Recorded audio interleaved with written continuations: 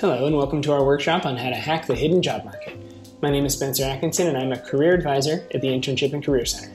In this workshop, we will start by defining what we mean by hidden job market. From there, we will discuss 3 hacks: identifying professionals to talk to, aka networking, then asking professionals questions, aka informational interviews, and finally, strategies for getting your foot in the door.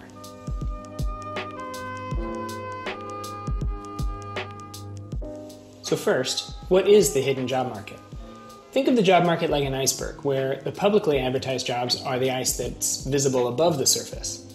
Then there's a whole lot of jobs hidden below the surface, and depending on the industry, we know that as many as 80% of all the available jobs out there are never advertised to the public.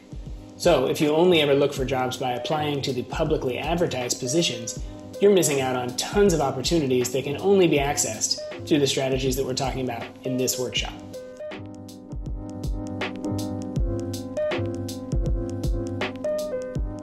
So today we'll start talking about how to hack the hidden job market with hack number 1, identifying professionals to talk to.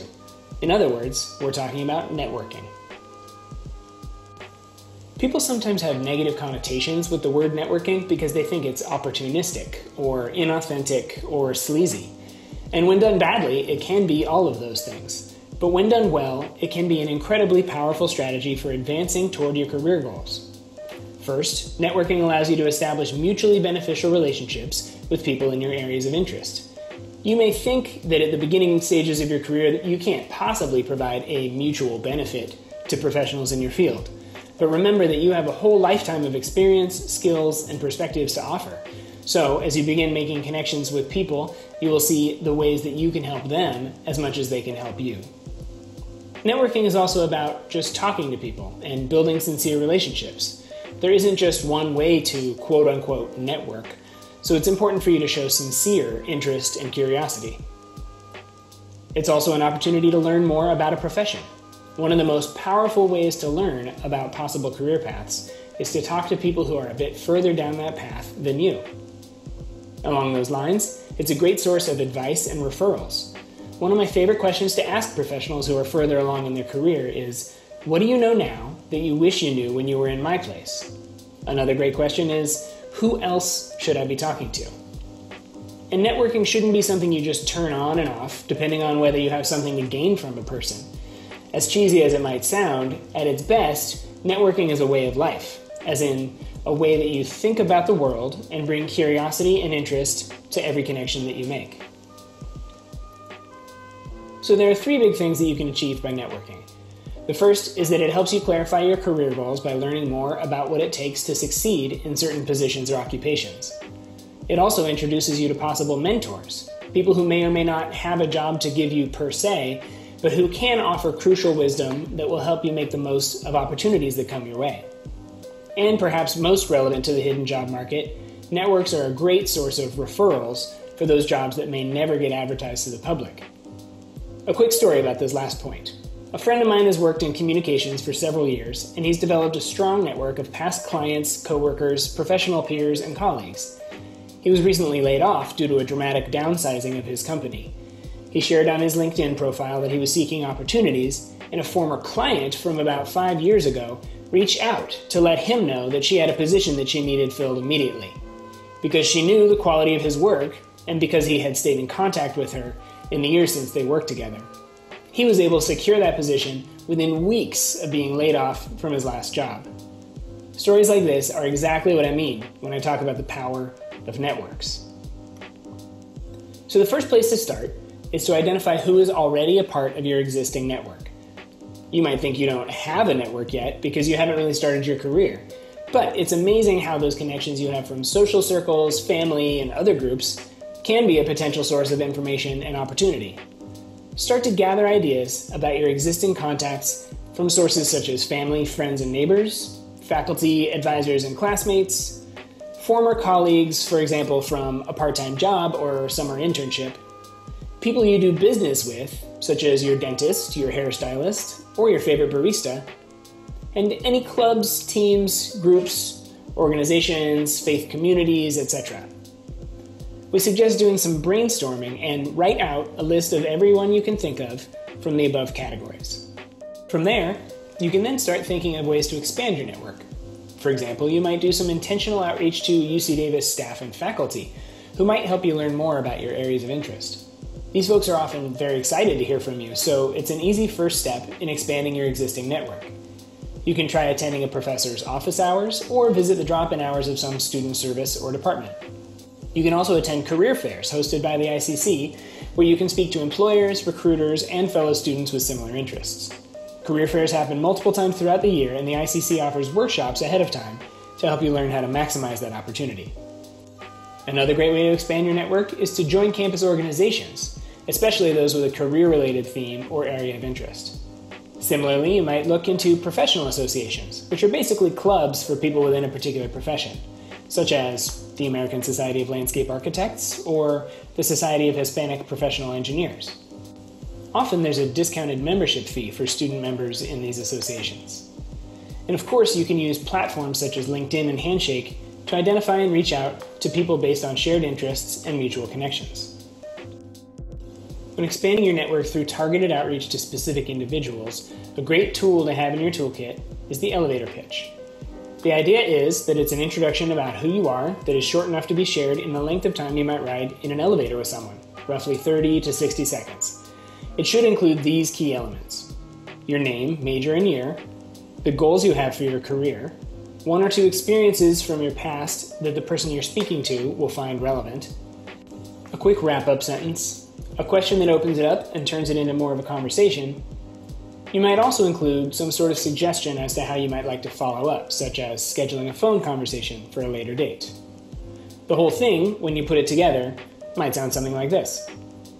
Hello, my name is Alex Aggie, and I'm a junior completing a bachelor's degree in managerial economics with a minor in communications at UC Davis.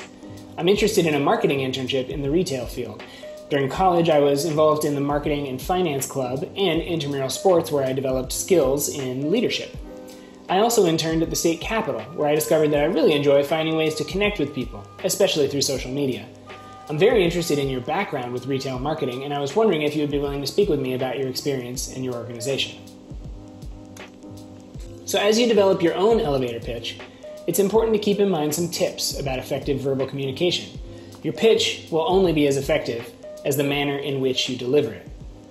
Remember to enunciate clearly and project loud enough to be heard, especially at career fairs and networking events. Also try to speak at a moderate pace. It's natural when you're nervous to speak more quickly than usual, so try to be mindful of this. You really want to focus on conveying the important information as concisely as possible. Often the person you're speaking to has only a few moments to spare, so you want to maximize what little time you have. Once you get the person engaged in a natural conversation with you, you'll want to ask probing questions in order to learn as much as you can. And of course, if you ask questions, make sure to let them respond. Sharing airtime is essential for this to feel like a conversation. You can show how engaged you are through active listening strategies such as paraphrasing and affirmative sounds. Once you've come up with some general ideas about how you would like to introduce yourself in your elevator pitch, it is absolutely essential that you practice it out loud. You can practice with a friend or a housemate, or even just in front of a mirror. The important thing is to speak it aloud so you can get it to a place where it sounds natural and authentic. So, take 2 to 3 minutes right now to pause this video and practice saying your elevator pitch aloud. When you're ready, we'll move on to the next section of the workshop.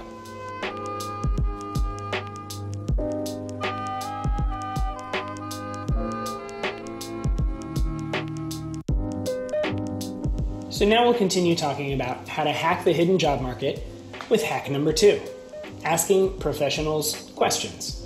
The strategy we will use for this is something called an informational interview. Informational interviews are strategic conversations with professionals in your field of interest.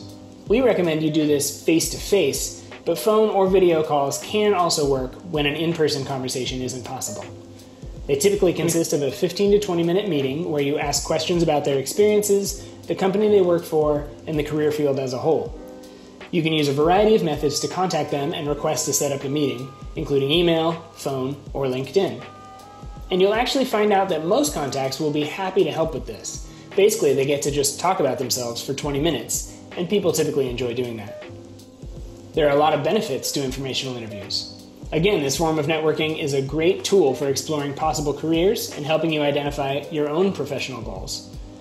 They also give you the opportunity to learn up-to-the-minute information about what's going on in a career field or industry.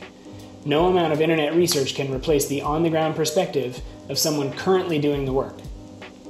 These conversations are a great starting point to what can become a long-term professional connection, which helps you expand your network in a way that is genuine and authentic. And they're also great practice for job interviews because they enhance your ability to speak confidently and clearly about your skills, experience, and professional goals. One method of reaching out to professionals to request an informational interview is to send the person a direct email message. You can also adapt this strategy when sending a request to connect on LinkedIn. Start by stating how you heard about the person, then provide a brief introduction with some of the same pieces of information you would include in your elevator pitch. For example, you could mention some details about your education, a few relevant skills and experiences, your enthusiasm for the professional's background or occupation, or some personal qualities that are relevant. Then request the opportunity to meet for a 15 to 20 minute conversation, including a proposed time frame for when the meeting would occur. Another approach is to pick up the phone and call them. This can really help you stand out from the crowd because it is much less passive than email. In this case, you would basically follow the same format as an email, but it's also a very good idea to be clear that you are not requesting a job from this person. This is just a conversation to learn from their experience and gain any wisdom or advice they wish to offer. Once they understand that, most people will be willing to say yes. You may need to speak first to a reception desk or some other gatekeeper, so be prepared to explain the reason for your call prior to being connected with the right person. In preparation for every informational interview, you should come prepared with a list of questions you want to ask the person. There are some great lists of sample questions available out there, but we also encourage you to tailor your questions to the particular person, organization, or industry in order to get the most out of the conversation. Also, as you speak with the person, you want it to feel like the conversation has a natural flow, which you can accomplish by sharing some of your own perspective or by asking follow-up questions to go deeper into a particular topic. Demonstrating genuine curiosity and engagement will make the experience more rewarding for the person you're speaking to. And before you end the conversation, the two most important questions you can ask are, "May I stay in touch with you?" and "Can you recommend other people I could speak to for further insight?" These questions can go a long way towards strengthening your future professional network. Another approach to generating informational interview opportunities is to start with your existing network. Once you've identified what you think your potential career path will be, a great strategy is to start talking about your goals with every person you know. It's amazing how often a cousin or an aunt or a neighbor will say, "Oh, I know someone who does that. Let me introduce you." These direct person-to-person connections can be a powerful source of referrals for further networking conversations.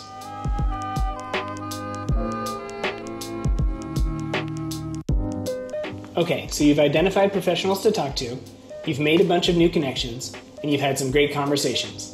The third strategy for hacking the hidden job market is hack number 3, getting your foot in the door. The goal of getting your foot in the door is to deepen your connection to the people within a professional network so that when career opportunities come up, they can easily identify you as a strong candidate. There are lots of ways to do this. Internships are one of the most powerful ways because they allow you the opportunity to actually do the work and learn firsthand from supervisors and mentors who might have full-time openings later. Volunteering is another great option, whether it's for one-time or long-term projects. Especially for employers that depend on volunteers to help them achieve their mission, this can be a powerful way to demonstrate your commitment to a particular organization and to show off your skills in practice. Another, lesser-used strategy is to shadow a professional for a day. This can sometimes be a good intermediate step after an informational interview and before an internship or other long-term commitment. In addition, the ICC and some campus departments host career treks, which are basically field trips to a particular company or work site. Attending a career trek and engaging with employers in their workplace can be a powerful way to make a first impression. And finally, consider short-term or contract jobs as a way to gain entry into an organization. These short-term roles give you the opportunity to learn the workplace culture, to demonstrate your fit with the needs of the organization, and to develop positive relationships with would-be colleagues. Of course, once you land any of these opportunities, it's up to you to make the most of it. by demonstrating your skills, competencies, and professionalism. Getting your foot in the door is really just the beginning of your career journey. So let's review. In order to hack the hidden job market, you can start identifying professionals to talk to by expanding your professional network. Then you use informational interviews as a strategy to ask professionals questions and learn more about the field. And from there, you can activate some of those connections to get your foot in the door. However, we always like to reiterate that developing and activating a professional network that can work for you takes time and patience. We also recommend that you get your marketing materials ready, such as a resume, cover letter, and updated LinkedIn profile. When speaking to professionals about your interest and experience, they might from time to time ask you to share your materials with them. You can make a strong impression by having them already ready to go. And we want to leave you with one final tip, which is the importance of staying in touch. Once you've established contact with someone through a networking conversation or a foot in the door, you can stay connected with them by sending an occasional email update or by engaging with their posts on LinkedIn. This allows the relationship to continue developing naturally so that you are the first person they think of when a relevant opportunity comes up. So that concludes our workshop on how to hack the hidden job market. Just a reminder that the ICC is available for drop-in advising as well as appointments. To learn more, visit icc.ucdavis.edu. Thank you.